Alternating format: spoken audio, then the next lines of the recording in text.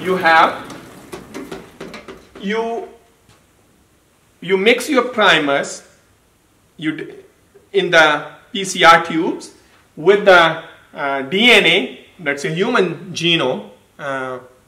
We also call this template. So template whose copy is to be prepared in a PCR tube. So you have template, that's a human genome. You have added primers, but primers alone are not enough. Remember the DNA replication.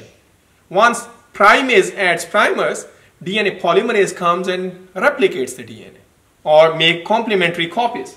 Now, we are going to now, for simplicity, we are just going to draw our template like this.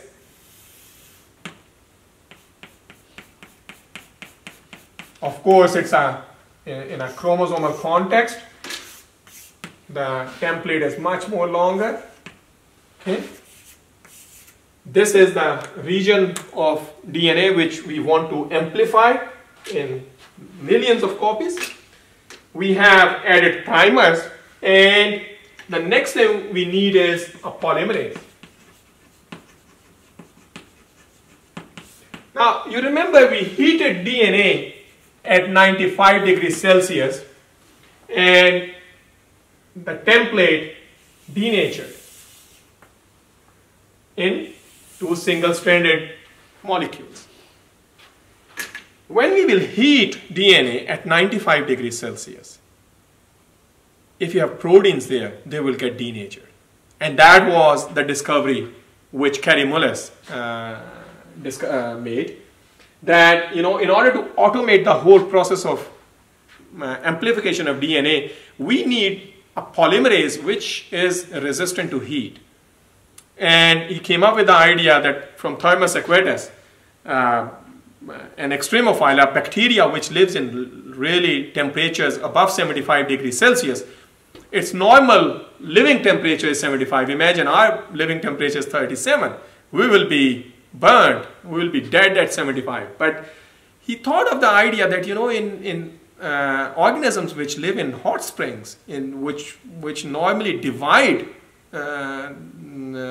in these hot temperatures or extreme temperatures, they must be having proteins which resist these temperatures. And then he thought of using DNA polymerase from this bacteria which is called Thymus aquatus, and in labs the short form is called TAC polymerase.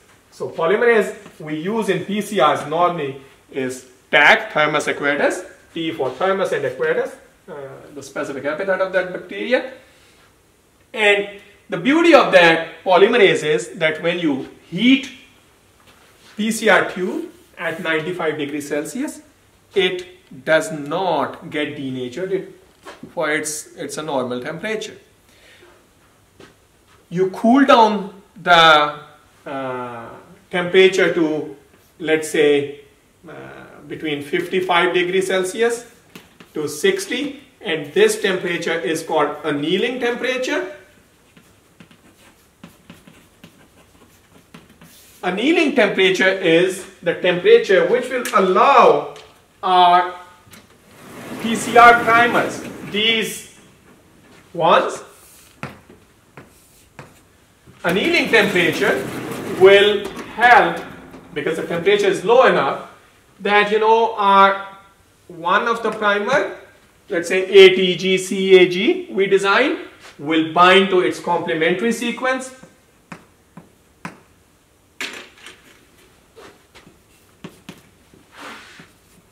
And then the second primer, which was GTGTAA, on this side is going to bind. Remember, the orientation of this top strand was 5 to 3. Annealing temperature allows primers to recognize complementary sequence and binds to specific sequence. And now these primers, they have free 3' hydroxyl group. Now if you want to synthesize copy of this DNA what you need, in addition to polymerase, you need nucleotides. And these nucleotides we have in the PCR mix. So template, primers, polymerase, and nucleotides. These are nucleotide triphosphates. Okay. The adenosine triphosphate, the cytosine, guanine, thiamine, etc. So these four are in ample amount, and the next thing is you raise the temperature now to 72 degrees Celsius, and we call this extension. Now what will happen? The polymerase will come and bind here. Tag polymerase will come and bind, and it will start synthesizing copy of this complete strand on both sides. The nucleotides, complementary nucleotides, are added, and the end result is like synthesis of a complementary strand. So we give, let's say, 30 seconds at 95, 30 seconds 55 degree to 60 degrees Celsius, and then the extension time is proportional to the length of the DNA to be amplified. Rule of thumb is 1 minute for 1 kb. Let's say we have 500 base pairs to be amplified, so we'll say 30 seconds. This is one PCR cycle. Polymerase, this is polymerase, chain reaction, because now we can tell the machine to repeat this cycle. Heating, this heating is called, 95 is called denaturation temperature. You denature DNA into single strands.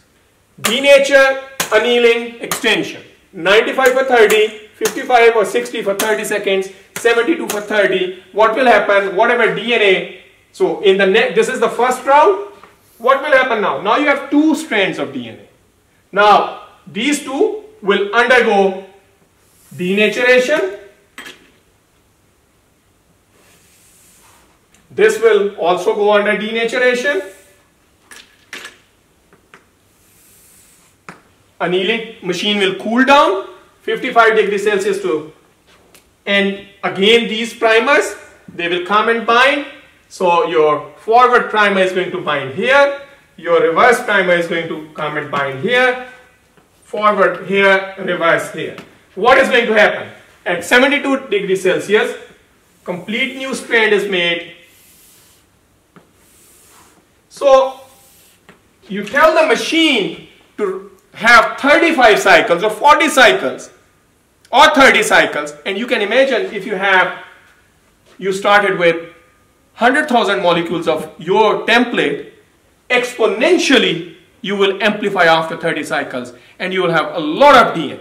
We call this chain reaction because denaturation, annealing, extension, denaturation, annealing, extension, it's going in a cycle again and again. DNA is getting denatured, primers are coming and binding, polymerase is extending in the extension phase, and then 30 seconds, 30 seconds, 30 seconds, and again denaturation. So after the whole 35 cycles, you will have massive amount of DNA. If you start from, let's say, few nanograms, you will have micrograms of DNA. Okay? So that is the basic concept of PCR. We are soon going to use in the next lecture, next part of this lecture, we are going to use PCR for cloning of a gene, and you will enjoy that cloning because we'll clone COVID-19 spike gene. Okay, stay tuned.